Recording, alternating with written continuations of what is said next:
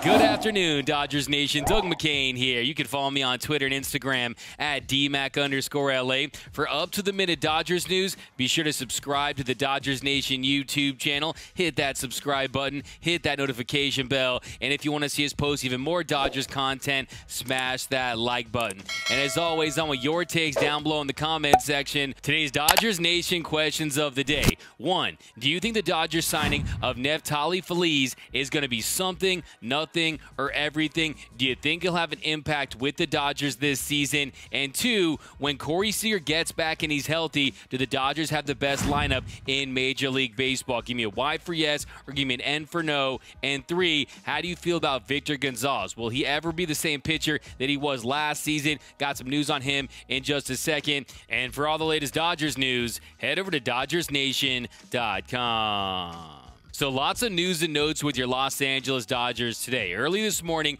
Bob Nightingale reported that the Dodgers signed Neftalí Féliz to a minor league deal. Nightingale tweeted out, the Dodgers are signing veteran reliever Neftalí Féliz, 33, to a minor league contract. The former 2010 AL Rookie of the Year and All-Star pitched 2 games for the Phillies this year before being released. So here's the scoop on Neftalí Féliz. You probably remember him when he was with the Texas Rangers. He was hitting triple digits, had one of the most electric, explosive fastballs coming out of the bullpen in Major League Baseball. He had such a promising future. He won Rookie of the Year. Unfortunately, his career's been derailed by injuries. Now, he hadn't pitched since 2017 until he made his comeback this season with the Philadelphia Phillies, but it did not go well. In 2 appearances coming out of the Phillies bullpen, Feliz recorded only 3 outs while giving up 4 earned runs, 4 hits, and a walk. So yes, he did not pitch well in his 2 appearances this season, once against the Marlins and once against the Reds. He pitched a third of an inning against the Marlins,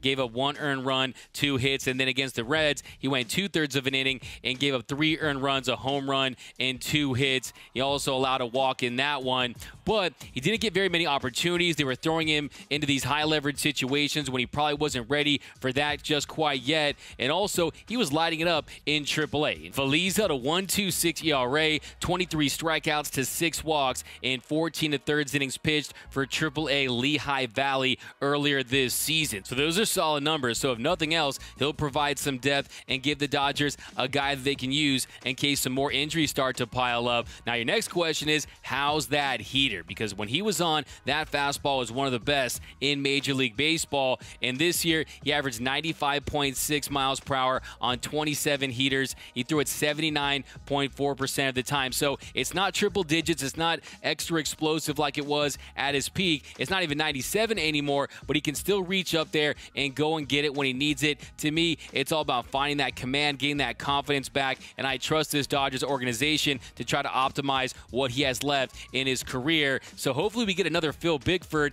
and not a Nate Jones, but I see this as a classic Andrew Friedman, low-risk, high-reward signing. They're going to see what they have in him, and the way that things have been going this year from the injury front, I think there's a decent chance he'll pitch in the show for the Dodgers this season. So hopefully they found another guy that can contribute. They like that velocity. I know that's probably why they signed him. So let's hope that he does well with the Dodgers. But let me know down below in the comments section, will the signing of Feliz be something, nothing, or everything? I want your takes down below. Now, the next significant update was about Corey Seager. The 2020 World Series MVP has been out since mid-May after he got hit by a Ross Detweiler fastball, broke his hand, and we've had some setbacks in his rehab, and there was some concern that we might not even see him back until August. Well, we got some good news from Dave Roberts today. Here's Doc's update on Corey Seager.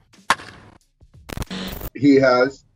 I saw him in the cage the last couple days, hitting off coat. So it's been good. I think he was up to 40 swings the last couple days. So that's a good thing. You know, our expectation is sometime shortly after the break, he'll be active and taking at bats to get ready to be active with us sometime shortly after the break. So a very encouraging update there from Dave Roberts regarding Corey Seager. Let's hope he can get healthy, get back in that lineup, find a rhythm, and just stay healthy for the rest of the year, because it's going to be big for himself and the Dodgers. The Dodgers, they need him to be productive like he was last season and help carry this offense along with the other stars up and down this lineup, and then he wants to put up some big numbers as he enters free agency. Now, the good thing is the Dodgers are winning again. They're just a half game back in the NL West, so that affords them some time to be patient with his rehab, not rush him back, because I think that's the most important thing. Make sure that when he is back, that he stays back and they don't rush it, because he's got a lot on the line. Now, the next big story today was Victor Gonzalez. The Dodgers announced just minutes ago that they placed left-handed relief pitcher Victor Gonzalez on the injured list with left plantar fasciitis. Now, yesterday wasn't VGON's best day. The Dodgers trailing 4-2 in the top of the 8th. They found a way to tie it at 4, and then the bottom of the 8th, he gave up a home run to Jose Alfaro. The Marlins ended up winning the game, and he just hasn't looked like the same Victor Gonzalez this year. If you look at his numbers, last season, a 1.33 ERA, a 3.23 ERA plus. This year, a 2.57 ERA, a 1.47 ERA plus. The walks are up, the strikeouts are down, the whip has gone from a .738 to a 1.357. So maybe Victor Gonzalez has been dealing with injuries this season. Maybe he hasn't been 100%, because there's been a real drop-off in his effectiveness, and you can see it out there. And they need to find a way to get him right, because he's got to be that high-leverage lefty coming out of the Dodgers bullpen. Now, theoretically, they could move Julio to the bullpen if they trade for another starter, and considering all the innings that he's thrown this season, maybe that's something they consider later on down the line. But they need him as a weapon coming out of that bullpen, and maybe in the long run, this will be the best thing for Victor Gonzalez when we talk about how he fares in the postseason. Now, more news. The Dodgers have DFA'd Souza Jr. and called up right-handed pitcher Jake Reed. Now, you remember back on June 4th, the Dodgers signed him to a minor league contract, and so far he's pitched well at AAA Oklahoma City.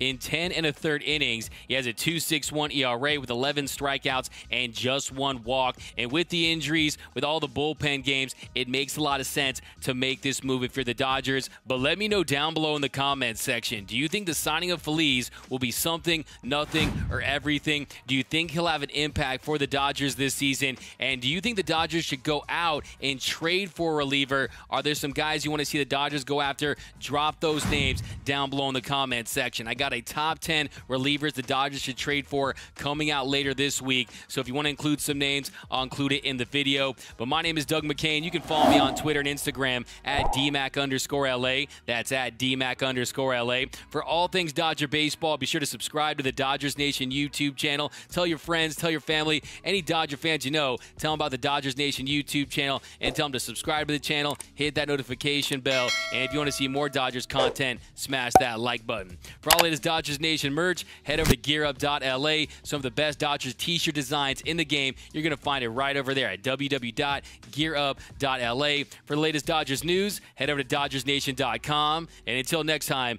think blue, bleed blue, and I'm out.